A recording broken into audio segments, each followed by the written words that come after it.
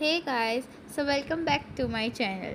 So as you know, physical education exam is coming. So here I am presenting a physical education sample paper. So let's discuss it. So here we start by section A. So the question 1 is, explain the term contusion.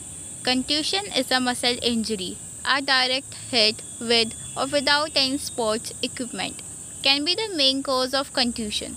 Contusions can also be due to minor accidents to the skin, such as falling, bumping into something, or being hit or kicked. Contusion is common in boxing, wrestling, and kabaddi. Stiffness and swelling are common features at the site of contusion. In contusion, blood vessels in the muscles are broken, and sometimes bleeding may occur in the muscles, which may cause bruise.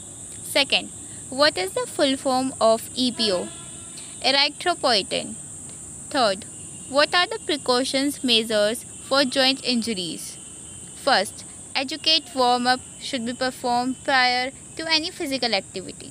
Second, stretching exercises should be included in warm-up. Third, always obey the rules and regulations. Fourth, avoid falls or hits as far as possible. Fifth, players should be careful and alert during practice and competition. Okay, so now fourth is, what are the extrinsic factors for preventing sports related accidents? These factors include sports equipment, climate, heat, cold and humidity, conditioning errors, facilities, officiating and coaching, etc. So if an individual wants to prevent the sports related accidents, he should lay an effective stress on the following points. Sports facilities. All sports facilities must be maintained and frequently inspected for the safety of participants. Protective equipment. Essential protective equipment must be used by sports persons. These equipment must be of good quality and according to norms. Fifth, a muscle that involuntarily contracts without conscious willing is called spasm. Sixth, what is the CPR stand for? Cardiopulmonary resuscitation. Seventh, what is the full form of PRICE? PRICE stands for protection, rest, ice, compression and elevation. And guys, on the place of protection, you can also write prevention. So here the section A is completed. Now we begin with section B. So define the types of bone injuries. Simple fracture. The fracture without any wound when the bone is broken in one place is called simple fracture. Compound fracture. Compound fracture is that fracture in which the skin and muscles are damaged along with the fracture. Generally, the broken bone comes out through the skin by tearing it. Complicated fracture. A bone is broken and damages the internal organs. The internal organ may be tissues, nerve or artery. Green stick fracture. These fractures are commonly seen in children because their bones are very soft and delicate. Comminuted fracture. When a bone is broken into 3 or more pieces, it is called comminuted fracture. Impacted fracture. When the end of a fractured bone enters into other bone, it is called impacted fracture. How we can maintain our personal hygiene? Elaborate. So for personal hygiene, attention must be paid on the care or cleanliness of the following body organs. Cleanliness or care of skin.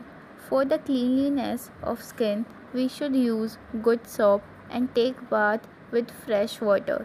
Hot water bath should always be avoided. A clean towel should be used for drying the skin. Sharing of towel and soap should be avoided. Second, cleanliness of hair. To keep the hair clean, combing should be done regularly. Good quality soaps should be used to keep the hair clean and tidy. For keeping neat and clean hair, shampoo may be used. Hair may be washed by amlas, which make the hair soft and bright. Third, cleanliness of nails. It is very necessary to keep the nails neat and clean. Nails should be cut at regular as well as short intervals. So everyone should keep his/her nails clean so that the diseases related to digestive system could be prevented. Fourth, cleanliness of eyes. The use of cold water is always better for the cleaning of eyes. Dirty hands or dirty clothes should never be used to cleanse the eyes. For keeping the eyes in good state of health, the exercises of eyes should be performed. Question 4. List down the first aid provided to the person of nose bleeding. First, the person should be made to sit in a chair with head slightly backward and arms upward. Second, the clothes on the neck should be loosened. Third, a cold water soaked cloth should be kept behind the neck and on the bone of the nose. Fourth, in case of nose bleeding, the head should not be brought forward and downward. Fifth, breathing should be done from mouth instead of nose. 6. If bleeding does not stop, a doctor should be consulted immediately. Question 5th. Explain the effects of smoking on individual. There are many bad effects of smoking on an individual. These are stated below. Effects on digestive system. Smoking increases acidity. It also causes stomach ulcers. Heartburn is also the complaint among smokers. It may also cause cancer in food pipe. Effects on longevity. Smoking a cigarette reduces life by at least 5 minutes. An individual who smokes on an average of 40 cigarettes per day will live on an average 11 years, less than the man who does not smoke. Effects on respiratory system. There are number of constituents in tobacco smoke which irritate the throat of an individual. Delicate membranes become inflamed, which induces persistent cough. Smoking is the main cause of chronic bronchitis. Section C. First, define the duties of referee. The referee shall be in overall charge of the tournament or event of which a match forms part. He/she shall ensure that the tournament is conducted in accordance with the laws, the rules and regulations of the Badminton World Federation. He should ensure that the players are given facilities and playing conditions of an adequate standard and safety, approval of the program of play and practice schedule. He shall also ensure that there is an adequate panel of technical officials of requisite ability and appropriate international representation. Second, draw a well-labeled diagram of a badminton racket with all specifications. As you can see the diagram. Question 3rd. Define the interval and change of ends.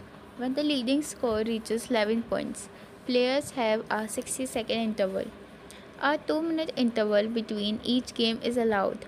Players shall change ends at the end of the first game, at the end of the second game if there is to a third game, and in the third game when the leading score reaches 11 points, the ends will be changed. If the ends are not changed, it shall be done so as soon as the mistake is discovered and when the shuttle is on in play. The existing score shall stand. Explain the duties of line judge.